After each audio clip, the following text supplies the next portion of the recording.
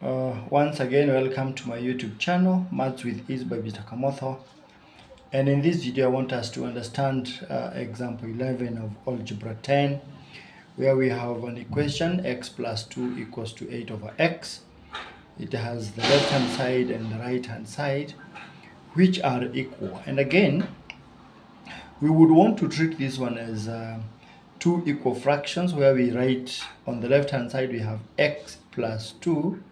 It is naturally over 1, which is basically equals to 8 over x. And of course, when we have two equal fractions, we have all the permission to cross multiply.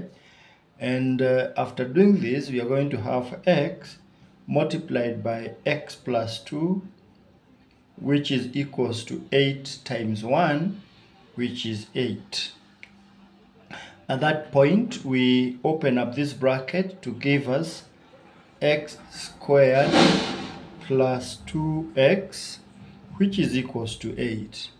And this one is going to be a quadratic equation. And for us to solve any quadratic equation, it has to be equals to 0. So we have to bring 8 across, and we have x squared plus 2x minus 8, which is now equals to 0. This being a quadratic equation, we can solve it through factorization, whereby we can establish the value of b and the value of c. And remember, not all quadratic equations can be solved this way. Later on, we are going to find some equations that cannot be just factorized. Our b is 2 and our ac is minus 8. Two numbers we multiply, they give us minus 8, and two numbers we add, they give us a plus 2.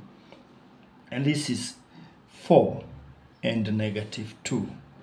Now we substitute the middle term with these two factors, x squared plus 4x minus 2x minus 8 is equals to 0.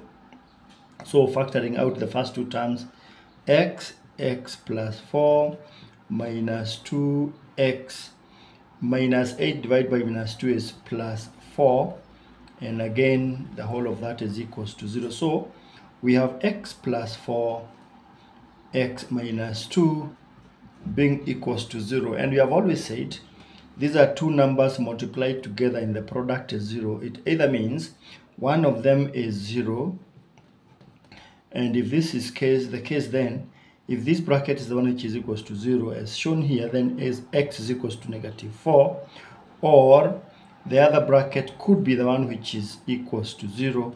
If this is true, then x is equals to positive 2. And those are two possible values of x as far as that question is concerned. Thank you, and let us meet in the next video.